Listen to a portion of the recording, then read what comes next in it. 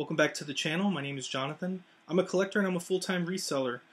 I find things through different avenues like thrift stores, Facebook Marketplace, um, garage sales, OfferUp, and I sell them typically on eBay and Mercari. So 2021 has been kind of an interesting year for me, both buying and selling and collecting. So this is my first video of 2022. Happy New Year to you. So I kind of wanted to just go into how things have kind of changed for me this past year in a very good way. And some things that I kind of wanted to improve on this coming year. So 2021, actually let me rewind it. 2020, when the pandemic happened, I ended up meeting a gentleman through Facebook Marketplace, and he's been pretty much my sole source this past year. I typically meet him like once a week, and he brings me usually like a trunk full of toys or a small bin of like Disney pins, and I would typically go through them and give him a price of what I would be able to give for him based on what he provided to me. So this has been almost like a 2-year process now, considering April will be 2 years. So it's been like a really crazy journey dealing with one person that has this mega collection of stuff. And I've actually come to become friends with him throughout this whole process. You know, like when I originally met him, he had some items listed, and he told me he had more stuff, and I told him I was interested, but I didn't hear back from this guy. And it wasn't until he listed some other like Marvel Legends figures that I reached out to him like almost immediately, and I said, hey, I'm interested in this, you know, when can I pick this up? And so it wasn't until like the second meeting of this transaction that I took that taken place that he kind of gave me exclusivity to buying from him, because before this he had another buyer that he was buying, he was selling things like Jurassic Park original figures from the 90s. He sold a lot of vintage Star Wars figures, really good stuff.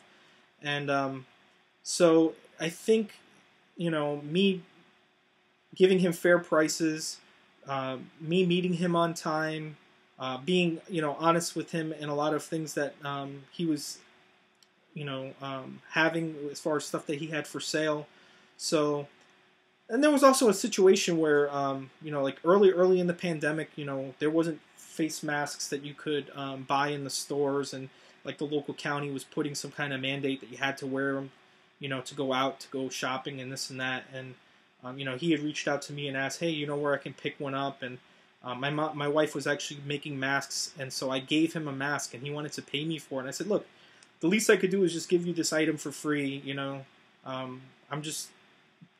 I don't need to make money from you on this mask. You need it, I have it, you can have it. So that kind of like started this kind of friendship where he would give me the stuff. I wouldn't give him any money or anything, and he would trust me to have these items to give him a fair price, the following week. And that's kind of what I've been dealing with, for the past almost 2 years now. So, and now it's gone from exchanging money into I'm buying stuff for him for his collection, because now I guess the money doesn't mean anything to him now, because he would rather have collectibles. But that's like another story in realm. So like I said, 2020, 2021, I bought a lot of different action figures, from the 90s, some retro stuff from the 80s. I ended up picking up like well over 1,000 Disney plush figures. The gentleman, was a Disney cast member, so a lot of the Disney stuff, like came from the parks. Like this has a Walt Disney World, ticket. Bought a huge collection of Disney cars, both cars and play sets. I think there was like 600 individual cars or more. Most of it's been sold, as well as like different collectibles. Again, his collection was mostly like Disney. So Pirates of the Caribbean, Mighty Ducks, Gargoyles, as well as like, horror stuff, Aliens, Predator, all different kinds of toys and things. Like I said, the biggest thing to me that I was able to buy from him was some movie props. This is actually Bullet Bill from the Super Mario Brothers movie franchise, the one that most people do not like.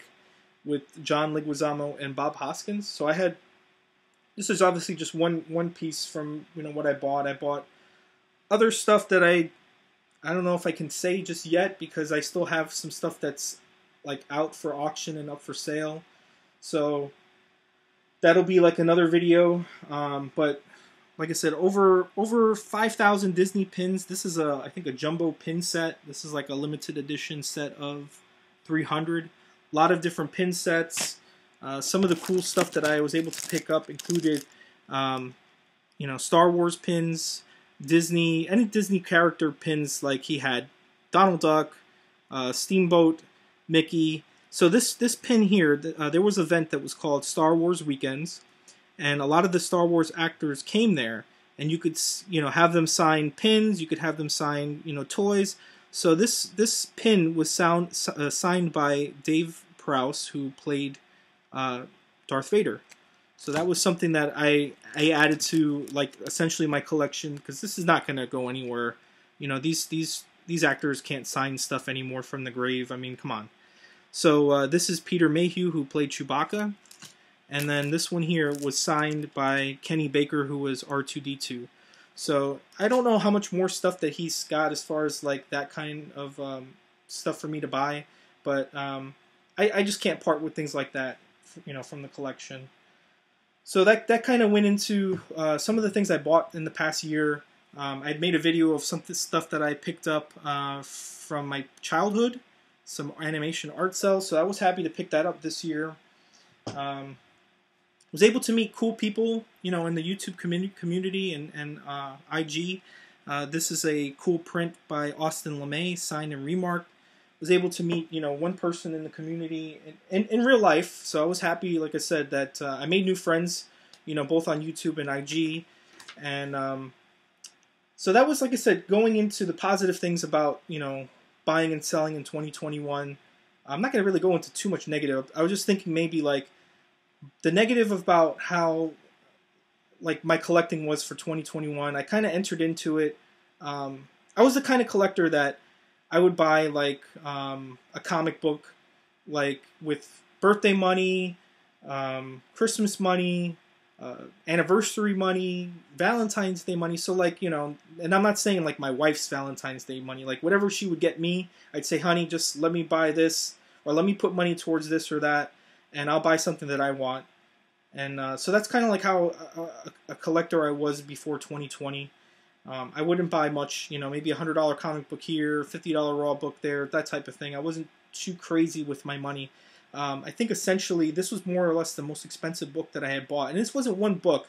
This was like 5 books. It was, you know, a ASM 300, a 298, 299. I bought it at a time when that book was like $300. And that book came with a lot of other books that were well worth the value. So I wasn't like the kind of person that liked to spend that kind of money. I thought that was, you know, at the time, I thought that was ridiculous to spend $300 on a comic book. I just wasn't that collector at that time. And so I kind of kicked myself, because now I'm solely like into wanting to collect, you know, comics and stuff. So, and toys. So again, going back into like my collecting habits for 2021, I kind of wish that I had sent books off to be graded, because unfortunately now CGC upped their rates. So part of my goal for 2022 is I'd like to start sending in books to get graded, so that either one, I'm satisfied with whatever grade this comes back with, or I can upgrade it to something that I would be maybe happier with. I don't know. So like these are some of the books that I definitely want to, you know, add to the collection, you know, to be graded, because I'm you know, I'm a collector of Spider-Man. I love X-Men. That's, you know, what I grew up enjoying and reading. So I want to be able to get these things, you know, encapsulated. So because most of the things that I collect now are graded books, unfortunately. I've been suckered into that death trap. So another thing that I was thinking about in regards to 2022 is I wanted to start collecting more Steranko covers. Now this one I probably would like to maybe upgrade because of the tanning or foxing, and I wanted to get into, again, just getting some covers I didn't have in the collection, like Strange Tales 167. I don't know if I'm going to get Hulk, Incredible Hulk Annual 1. I know that's starting to get to be a little bit expensive. Uncanny X-Men 49, 50, 51. Those are kind of expensive, but I really like the covers, and obviously I like the characters that are premiered in those books. Captain America 110, 111, 113 have really classic, cool covers that Steranko did. So that's something I want to, focus on, for 2022.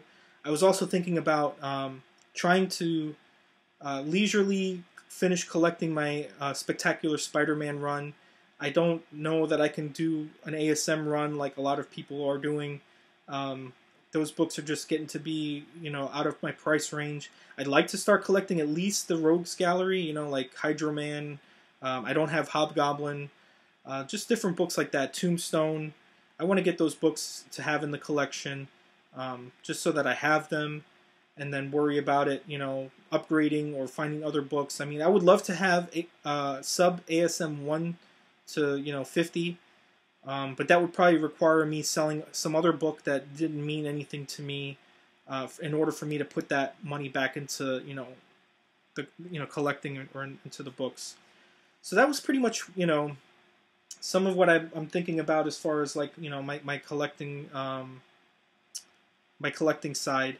The other thing I was thinking about is I wanted to start getting back into collecting action figures. Because I was looking at today, like my X-Men versus Street Fighter action figures sets that I have, and I'm actually missing just one figure to complete like this whole set, and that was Juggernaut versus Chun-Li. So I don't know, these figures aren't really too like detailed. I mean, it's definitely like a 90s era style figure, but X-Men. Like Children of the Atom, Street Fighter, Marvel vs. Capcom. I actually have the whole Marvel vs. Capcom figure set. So that stuff was like really nostalgic for me. So I want to start maybe adding one figure a month, so that way I can be within budget, not be totally ridiculous with my spending. So I just need one figure to complete for this series, and then this is going to be a little bit more pricey for me to try to finish. I want to finish the Build a Sentinel figure set.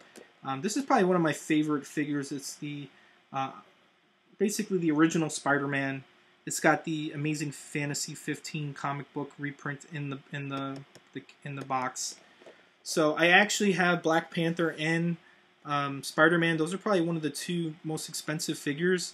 I still need Cyclops. I need Mystique, Omega Red, Mr. Sinister, and Angel. And I'm not the kind of collector that I have to have both versions, variants. As long as I have all the pieces to finish the Sentinel, that would be great. Because that's just, something that I've been kind of procrastinating. Like I bought those things from the gentleman that I've been talking about in 2021, 2020. But I just haven't had a chance to finish collecting, because I was kind of like thinking, okay, maybe he'll have it. Maybe he'll find a bin that has the remaining figures that I need, because this gentleman is like a completionist. I have all the Cars figures from the original series that had the desert cards, and like he had multiple copies of them. So I wouldn't have been surprised if he would have showed up with more of the Sentinel figures. So something that I kind of got excited, collecting last month, I picked up this figure at Walmart. So I want to get into finishing the Transformers the Movie Studio Series figures. I want to pick up Blur, Hot Rod, Ultra Magnus, whatever figures they made for the Transformers movie.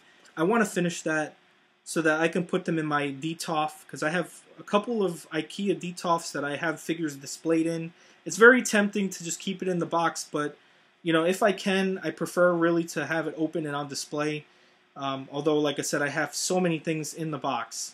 But if I go to garage sale and I find it, I'd rather have it loose if I could. I hate breaking open packages and having them on display, but I kind of feel like I'm such a, I have such a passion for Transformers that I kind of want to have these actually displayed, because my son and I like Transformers. We collect and play together, and So there's a lot of things that I kind of grown out of, you know, collecting.